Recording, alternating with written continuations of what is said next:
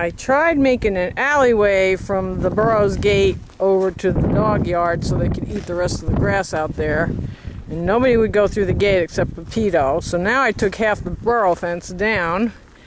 And most of them are still standing here like the fence is up, except Pepito.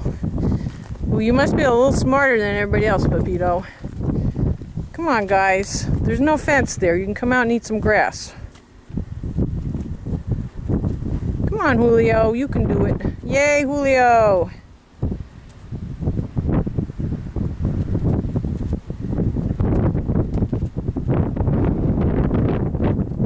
Come on, Sam.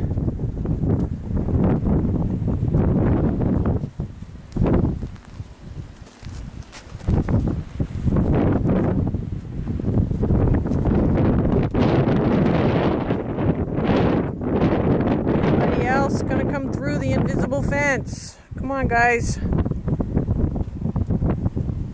Come on, Florencia.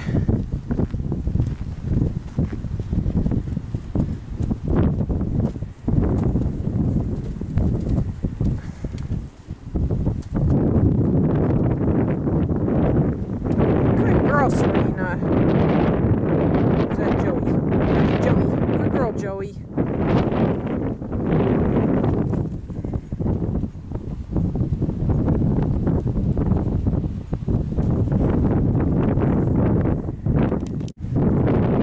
There's no fence there, Nini. You can eat some grass.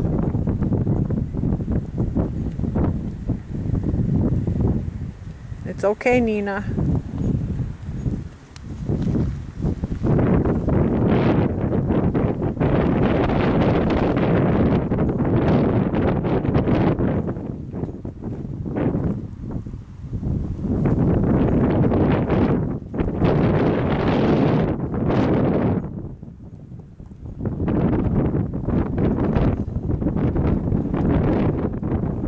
Serena, come here. Come on, Serena.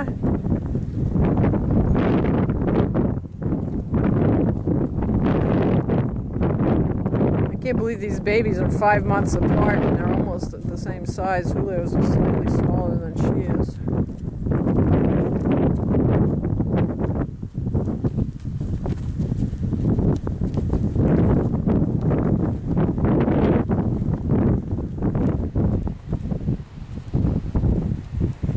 Come on, Serena.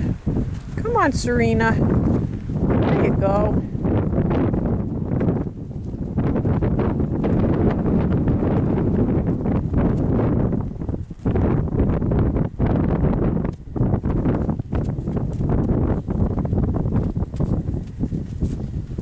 Sam. Come on, Sam.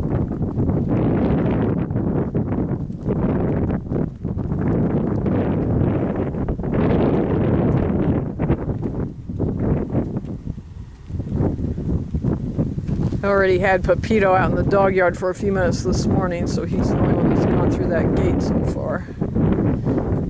There he goes. Because the grass is always greener, right, Pepito?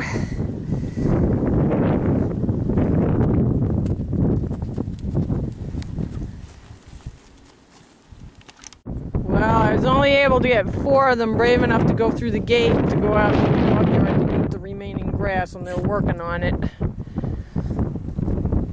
The 2 dark Jennies and their babies didn't come out. Julio came out once because I chased them out here, but then I had to chase him back in, so he's afraid to come on his own. Is that good, Sam? Keep eating. The dogs want their yard back. The dogs are really mad at me because they haven't been able to come out here for about a week.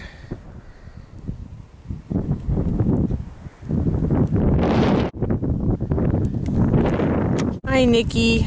Hi, Nikki. It's not lunchtime yet, buddy. It's not. It's not. When I put this North 2 acres together almost 4 years ago, I had to do it myself, so I only put a T-post every 120 feet, and then I use these fiberglass in between, but I'm not really happy with the stability of it, so I'm getting some more T-posts in a few days, and I'm going to add at least 1 extra T-post in each space between the current T-posts, so I have about 12 or so to pound in the next week or two. And Lucky, I decided I closed off the rest of the Mustangs in the south 3 acres this morning, so Lucky could have the north 2 acres for the daytime, and then I'll shut the gate, shut him in tonight, and the rest of them have the whole 5 acres at night. So Lucky had the chiropractor here a couple of days ago. His hip was out, and he adjusted him, and he seems to be a lot better. So I wanted to give him space to move around on his own. But he's still afraid of the other horses, and I don't want them chasing him and putting his hip back out again. Hi, Lucky. Why don't you move a little bit so I can see how you're doing?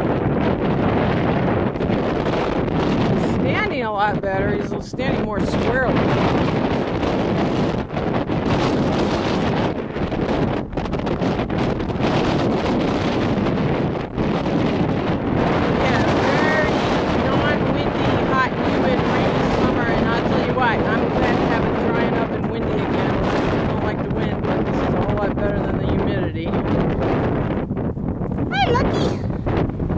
Hi, Lucky boy. Oh, buddy. He's a good boy. I know he's scared. It's okay. It's okay, buddy boy. He's a good boy. He's a good boy. He's a little snorty, huh? Yeah, he is. It's okay. Oh, it's okay.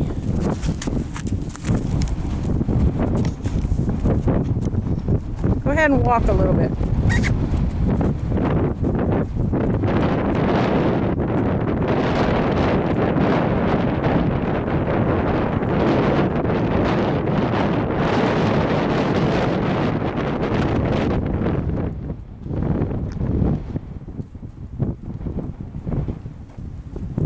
I don't know. I'm not sure that his hip didn't go back to being out again.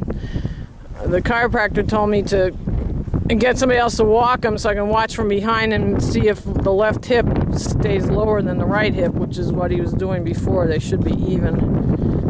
My friend's coming out in 2 days, so I might have to wait for her to get a good look at him. Get behind him as he walks.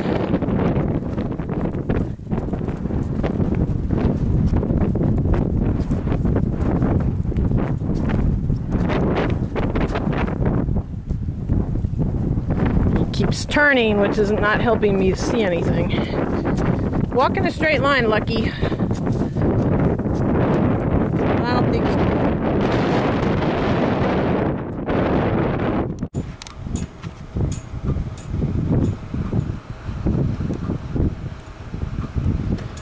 The donkeys are having their lunch and supplements and playing musical pans.